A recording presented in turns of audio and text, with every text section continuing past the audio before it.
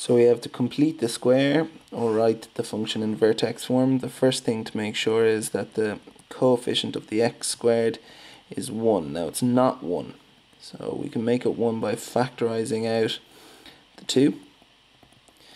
And just double check that if you were in your head quickly to multiply each of those in there, would you get back to what you had at the start? You would. Okay. Now we're going to look at the trinomial and what's in the b position. Okay, so importantly, what's here? B is equal to minus 7 over 2. You need to remember what to do here is that we need to find a half of b.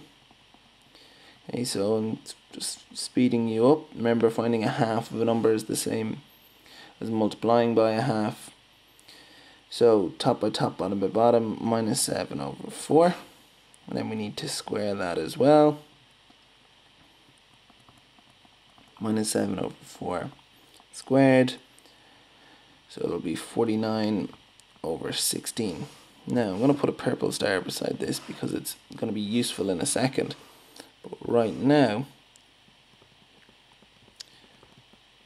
what happens is minus 7 over 2x. We add that 49 over 16. And we also subtract the 49 over 16. The first one is always to add. The second one is always to subtract.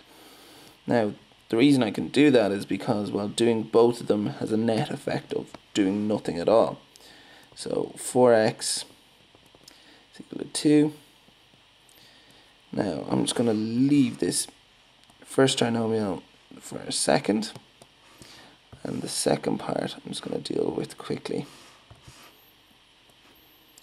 Subtract the two of them and it's minus 129 over 16. Now the yellow section we can actually factorize. X by x is x squared. Now the reason I put that purple star over here is because it's always quite useful in these questions. It'll always be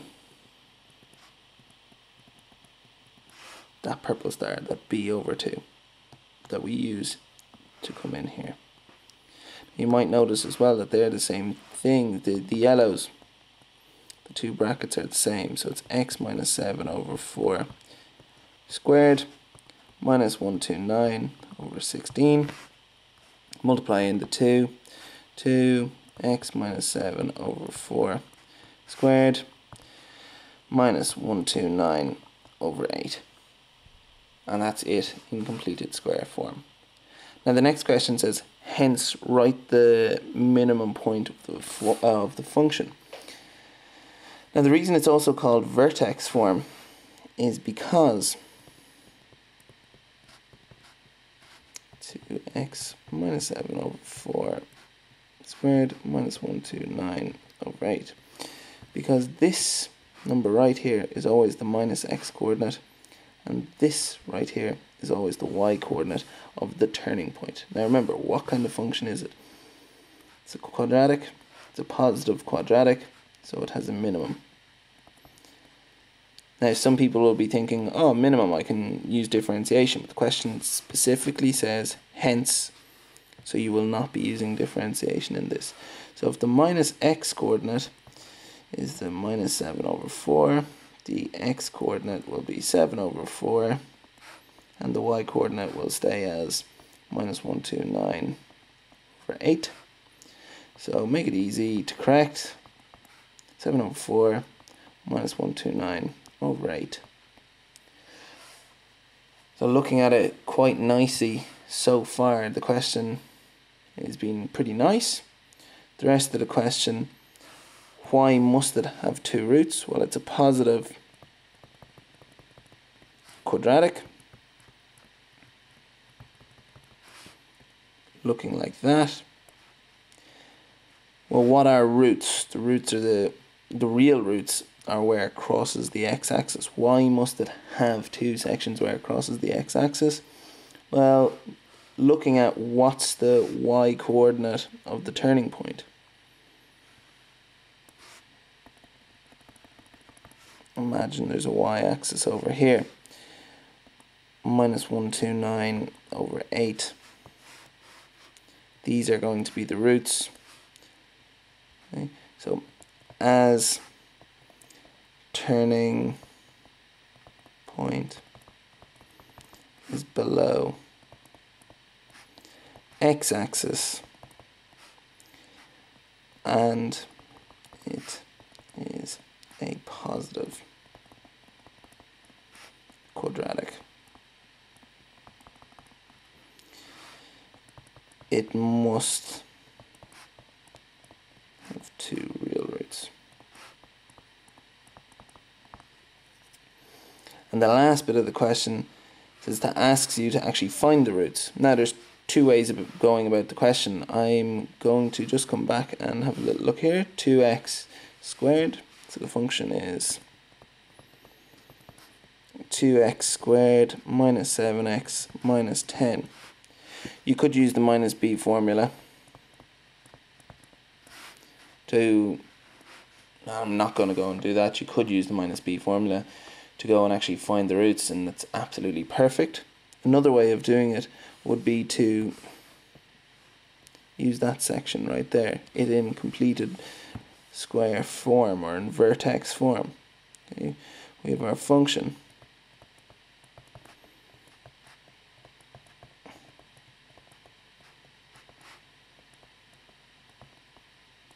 And we want to find out where that is equals to 0.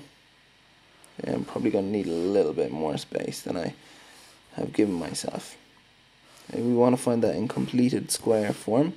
So, sorry, it is in completed square form. And we want to find the root. So, what we can do is actually look at it and go, well, it's an equation that I have right now with only one variable, the x. So I can actually go and solve that straight away. X minus 7 over 4 squared. If I add 129 over 8 to both sides, then I can divide both sides by 2 or multiply both sides by half to get rid of that. X minus 7 over 4 squared is giving me 129 over 16. Take the square root of both sides. X minus 7 over 4 is equal to the square root of 129 over 16. Now I've introduced the square root. So I must take the plus and minus version of it. And x is equals to 7 over 4 plus and minus 129 over 16. X is equal to 7 over 4 plus square root 129 over 16. X is equal to 7 over 4 minus the square root 129 over 16. Now in general it's quite a nice question. Let's just quickly go through the marking scheme as well for the question. So the question started off with part A. This was a 5-mark question broken up into 0, 2, 3, 4 and 5 marks. So quite nice. The next part, this section, if you knew this section, you really were very happy with part B. It was 0, 4 and 10. So if you got part A, you'd be very happy that you'd probably get the second part and full marks in that. Part C, 2 questions, 0, 3, 5. Again, if you got part B, you'd probably get part C and C part 2, 0, 3, 4, 5. Really kind of a junior cert question if you can just use the minus B formula. Oh, in general, pretty nice question. You should have gotten full marks or very close to full marks in that question.